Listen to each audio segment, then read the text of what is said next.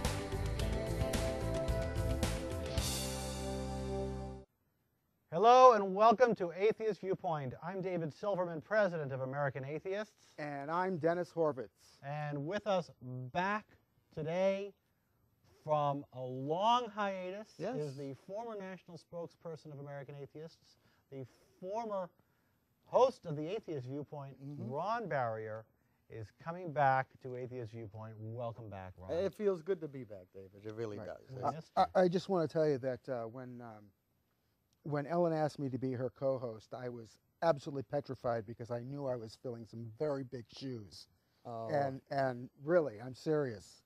I don't know what I'm going to do now. well, I mean, you know, we were pretty wacky and freeform and did a lot of things. And I'll tell you, the years with American Atheists were very good for me. I never liked speaking in front of people. I was always petrified. And working with the group and with Ellen, I learned, you know, in a way you learn to overcome those fears just by doing them, and it was really a joy to do. And so you left the Viewpoint about 10 years ago. It's been about 10 years, and you know, I'll be perfectly honest with you guys and with the audience out there. You know, everyone has doubts. Everyone has doubts. And after working with American Atheists for 12 years, you start to rethink things philosophically, and you wonder if you're doing the right thing. And sometimes you have to step back. Sometimes you have to step back and look at the bigger picture. And one of the reasons I am back is because over the last 10 years, observing people, observing religions, studying them, and generally just immersing myself in the possibilities. I returned convinced that really atheism is the right way to go. It is a realization, and it's a conclusion. So you went on a spiritual quest. You went looking for God. I went looking to see whether I was right or wrong. Okay. And you know, and coming to conclusion. That's very atheistic of you, by the way. Well, you know, no stone should be left unturned, and I even had to turn over the atheism stone. Okay. Of course. And look, and you know, and after 10 years, really, of putting everything together and listening and even talking with rabbis and ministers and everything, I've essentially concluded that. They have no idea, you know, what they're talking about, and we have lots of ideas about what we're talking about. So, what got you to the point when you left? What made you have second thoughts about atheism?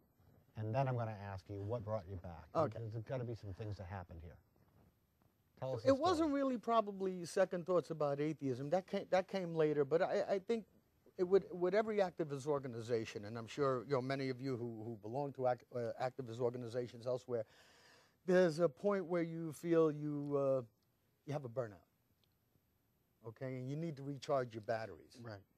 And I think that's what I experienced. You're doing all the traveling and you know going to Canada and beating the crap out of William Lane Craig and doing other debates and stuff like that.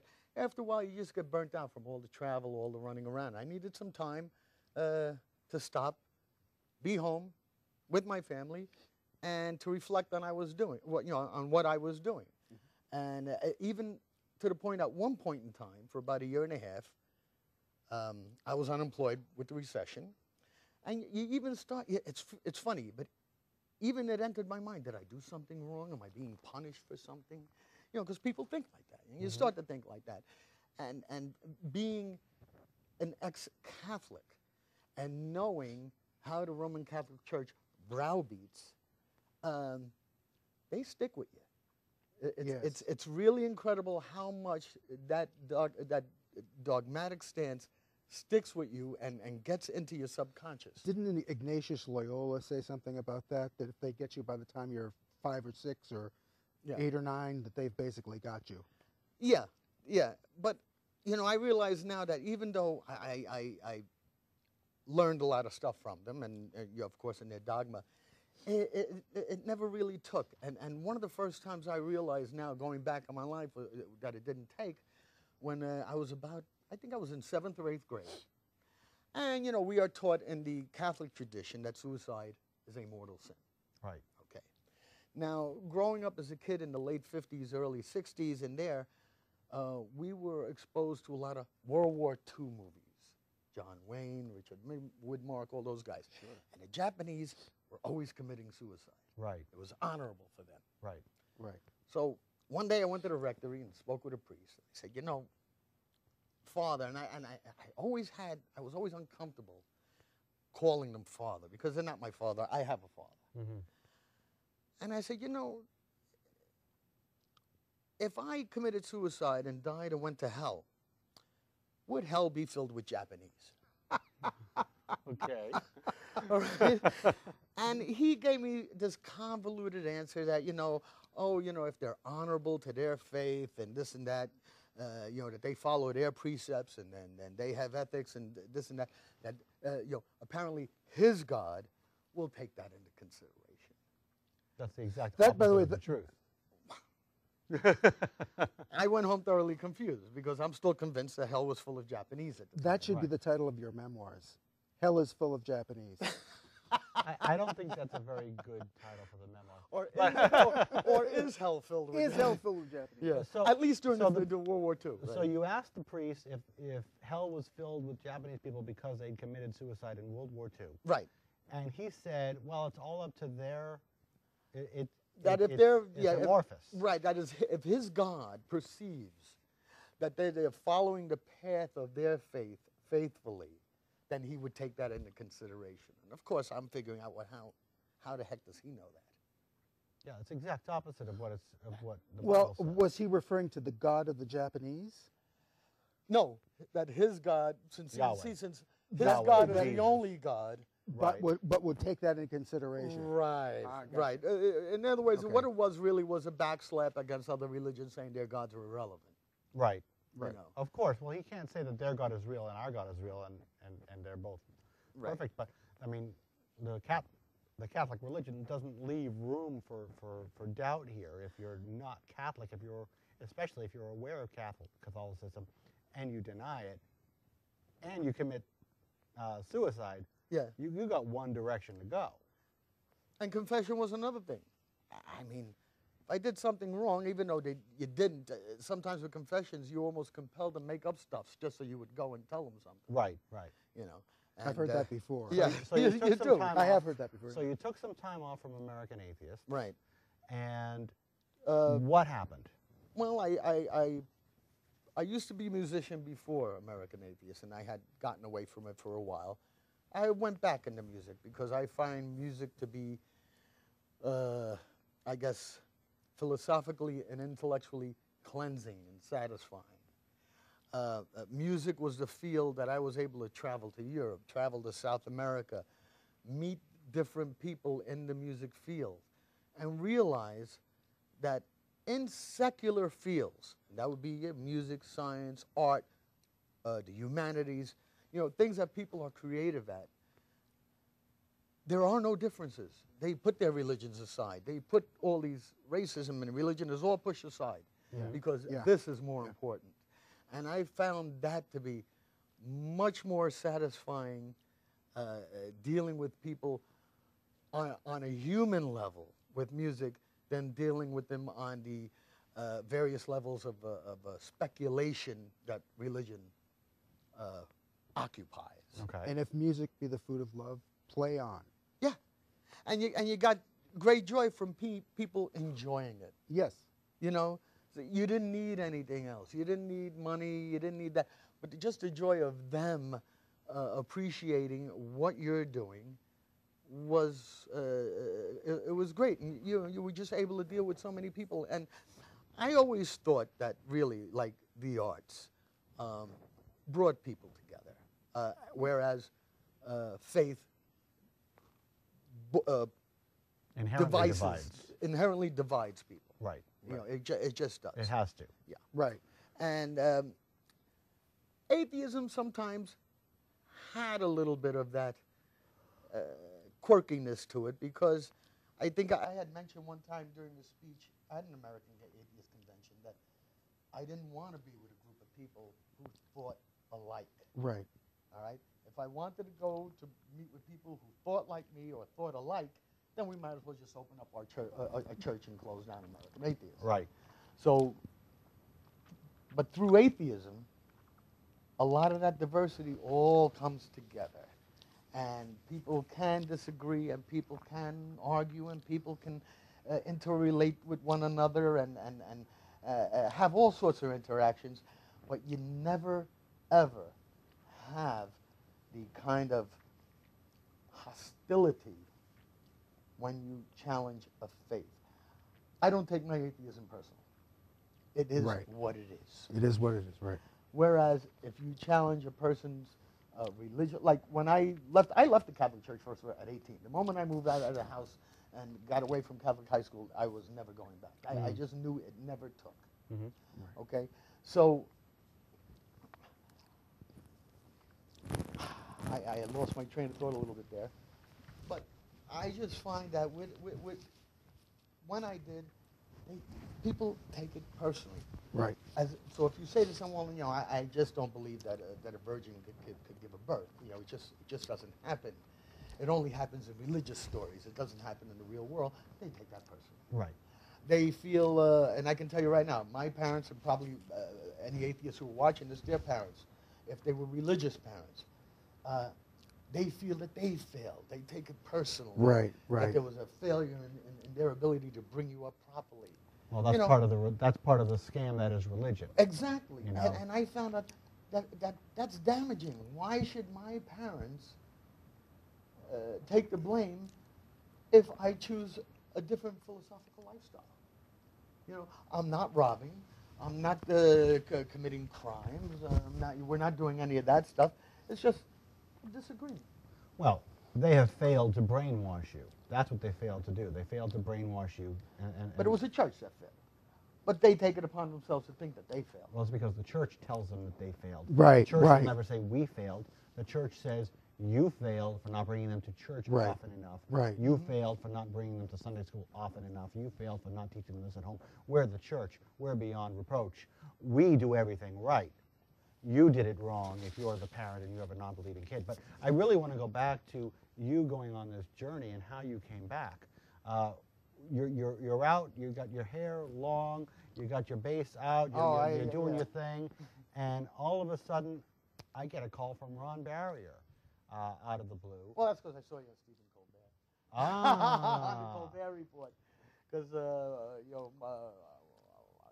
I'm a faithful viewer of Daily Show and Colbert Report. All right, all right. I prefer to take my news the way they present it, with a grain of truth.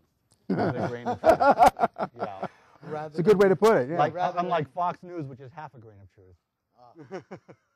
Fox News to me is essentially unwatchable. Yeah. It is unwatchable. I mean, I can tell you from unless I'm on. And I can tell you in which from case experience, it's great. You know, I had been on O'Reilly. I had done Sean Hannity. Right. And Sean Hannity, have you done Hannity yet? Yeah. Okay. I don't know if he hit you with the same stupid question. Sean Hannity has this irritatingly dumb way of dealing with atheists. First of all, whenever he has a religious person, he always treats them with respect. Never says anything. When I came on the show, He goes, all right, Ron Barrier, American atheist, so you don't think there's a greater power than yourself. Now, I never said that. Dave never said that. You've never said it. I've never read it anywhere in any atheist writings or speeches that any atheist thought that there was no higher power than themselves. I notice that every day when I leave my apartment. Everything's greater than me. I have to listen. I have to. Well, answer my higher wife. powers. But- Higher powers a relative statement. Right, And it is right. relative. It means nothing. Right. But the point of Sean Hannity saying it is to create hostility towards you for his audience. Of course. Right at the beginning. Oh yeah. Oh Right. sure. You know, and it just really bothered me because after his shows, I would ask him, how come you never asked anybody else what God they believe in? You only asked me. Mm-hmm. You know, because he wouldn't do it. If he had a Muslim guy there, he wouldn't tell him his faith is wrong, or he wouldn't do any of those things. So this stupid, somebody else said it to me, what does this mean that there's no higher power? I can rattle off 300 powers easily that are greater than me. All right? A 100-pound boulder, gravity, electromagnetism, a meteor falling out of the sky. The IRS. The IRS. You know, a big burly guy. Right. I mean, this whole thing. I mean, I am at a loss for words when I hear. But yet, the people who ask that question actually think that they're asking something profound, Right. and it's nonsense. That's right. You know. Tide goes in, tide goes out. Perfect example. I'll tell you. So you're watching Stephen Colbert, but so first of all, I want to know what brought you to this conclusion that you have that, I mean, was there any sort of a moment during this past decade where you said, oh yeah, that's why I'm an atheist? No. I took a scientific approach. Okay. And I tested everything as I went by. Mm-hmm. All right. Applied my atheism filter, applied a religion filter, because I feel, you know, coming from a religious background and being an atheist, you kind of equipped from both sides to look at both sides of that same coin. Right. And it, for 10 solid years, no matter what it was, atheism was the better explanation. Mm-hmm. Atheism presented evidence for its explanation. There was just no way around it, to the point where I just concluded that what these people are thinking is that for this indeterminable amount of time in some indeterminable or undeterminable dimension, this entity existed all by himself. Mm-hmm. And then one day decided, you know what, I'm going to make a universe. And in this universe, this vast universe that we now know is expanding, I'm going to put some people on a rock. And then I looked at the story. Okay, so let me see. He does this, he does that. He does Adam, he does Eve. And 2 people into creation, everything goes kapooey. Not good planning. Right. Especially not for an omniscient Yeah, God. yeah, for an omnipotent, all-knowing God, very poor planning. Right. I could have done better. Yeah. All right, 2 kids, murder. Very poor. Well, not only that, in the great flood story, the story of Noah, it says God repented of his decision to create humans. He basically admitted he screwed up. Yeah. Which brings me to a second aspect of what Dave talks about, the idea of perfection. Yeah. Okay? Mm-hmm. After really contemplating it and thinking about it for a long time, a perfect being cannot make a decision, especially if they know past, present, and future. Right. They cannot decide. That's correct. They cannot regret. That's correct. Essentially, what you have is just a giant mass of inertia. Yeah. That Right. That does Right. nothing. He's aware. He can be aware, but he can only watch because whatever he does, he already did. Because Perfection is knows stasis. Yeah. he- I would Yeah. never want to be perfect. I would never want perfection. I would never want certainty. To me, uncertainty is the great, that's the fuel that feeds doubt and exploration and asking questions. Mm-hmm. Well, it seems to me that in the face of an omnipotent, omniscient, omnipresent, perfect, and eternal being, the concept of creation is meaningless. It just means nothing. Yeah, it makes no sense. It's not about, it doesn't make any sense, right? Right. Then the whole thing breaks down. So then what is he going to do? Let me see. I've made millions of people now, and there's all sorts of chaos going on. Let me make one more person, and then have him publicly executed for everyone's benefit. That's a sick mind.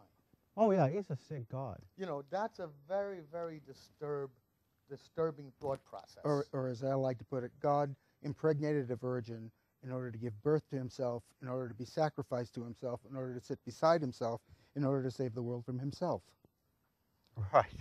A big bag of nuts. We've got 2 minutes left on the show. We didn't even talk about the case. So we'll be talking about the Supreme Court case on the next show. In the meantime, Ron, how long are you back now? Forever? Are you back now for the long haul? I take everything on a day-to-day basis. That's my philosophy. So I am back as long as I can contribute. Well, welcome back. Right. You know. Can I just interrupt really briefly? As we're taping the show, the tsunami and the earthquake and tsunami and the nuclear reactors in Japan have gone haywire. So if you want to, please, we urge you to give to non-believers giving aid or any of the other charities or organizations dealing with that. I just wanted to get that in before the show was over. It's not God's will, and there's another higher power, the planet Earth. There's another one, yeah. Good old-fashioned. Just the planet Earth. Good old-fashioned physics. All we have is us. American Atheists is America's premier nonprofit organization by and for the non-religious community. You can see us at atheists.org and come to our national convention where Christopher Hitchens, P.Z. Myers, Greta Christina, Matt Dillahunty, and Jeff Charlotte will be there, along with Matthew Chapman, who will be premiering his new movie starring Liv Tyler. It'll be in Des Moines, Iowa, April 21st to the 24th. Atheists.org/convention. Thank you for joining us, and welcome back. Welcome back, Ron. Welcome back. I'll be seeing you again. Yes, you will. I'm David Silverman. Dennis Horvitz. Ron Barrier. Have a great day. Thank you for joining us on Atheist Viewpoint, where reason reigns and reality rules.